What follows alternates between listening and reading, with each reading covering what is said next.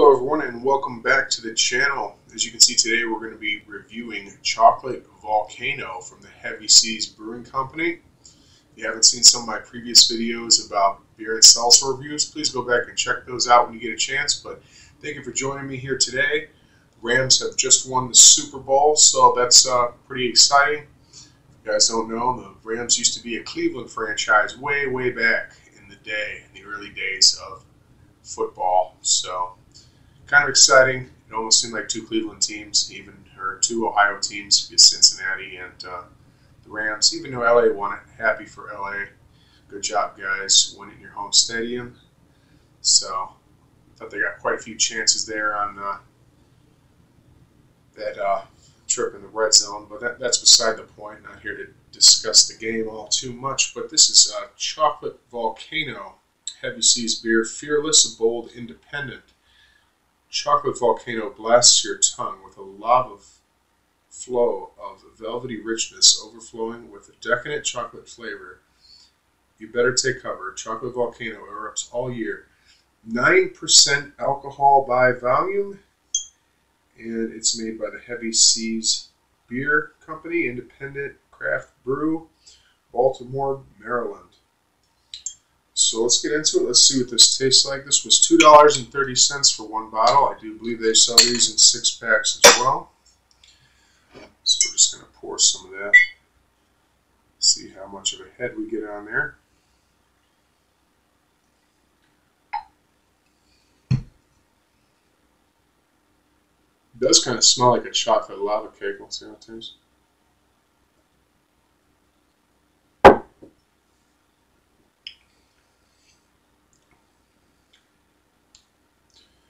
Not bad at all. It's a real strong, heavy brew.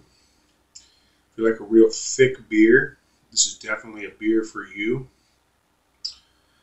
I would definitely check that out. And if you like chocolate, it does have a high bit of chocolate tones to it, so that's good. And if you like a strong beer, it's a beer for you. So 9%, not quite as strong as some of the beers overseas, but still, for an American beer, it's about double a typical light beer, is about 4.5%. So the alcohol content's definitely there for a beer. Excuse me.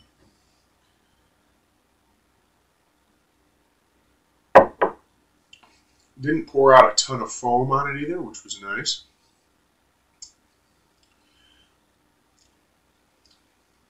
Trying to see if I get any hints of aftertaste with this at all, but not seeming to be the case. It seems to go down pretty smooth.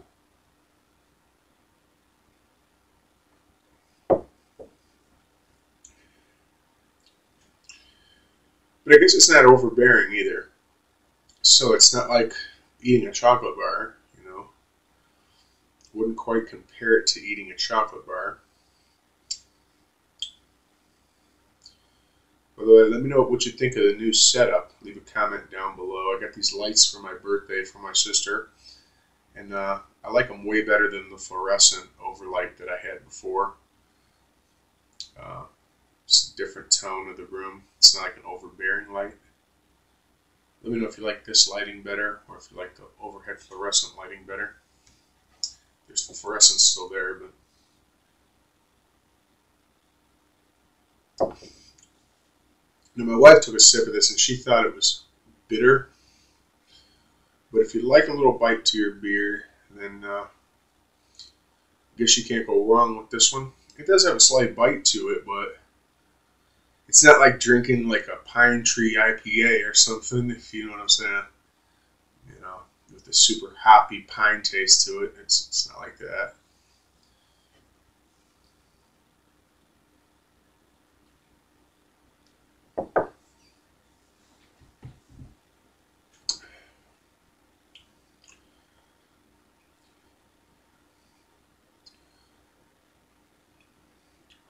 Just give that a minute to settle on the tongue. I do like it. I can't complain about it. Not too much of a downside to it. Although I think maybe if I had a complaint, it would be like put more chocolate in it even.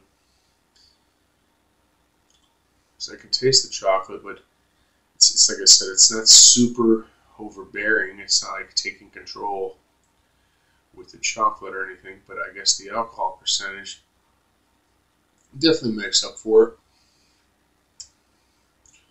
Pretty solid beer overall. Had a few heavy seas beers before then. Not a bad brewing company. Not at all. Let me know down below if you've seen these nearby or if you've had one before. Definitely let me know down in the comments section down below. So guys, I am on YouTube and Rumble, Keeping It Real Reviews and Keeping It Real. So definitely check those out. If you're into beer reviews, it's the place for you. So take another sip here.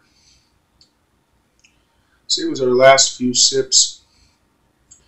I think I'm going to go ahead and try to wrap this one up. Give it one more sip here, and then give it a review. We're going to go on an 8 to 10 or 1 out of 10 scale here.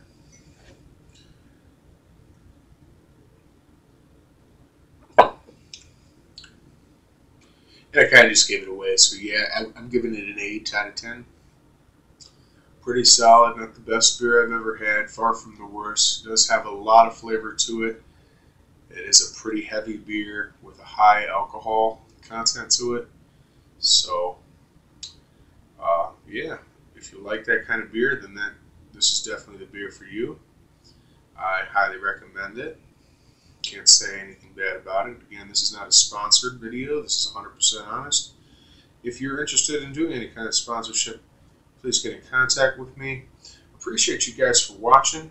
Stick around for the next one. We're going to have other porters to review and another chocolate beer as well to review. So stick around for those. Until next time. Cheers.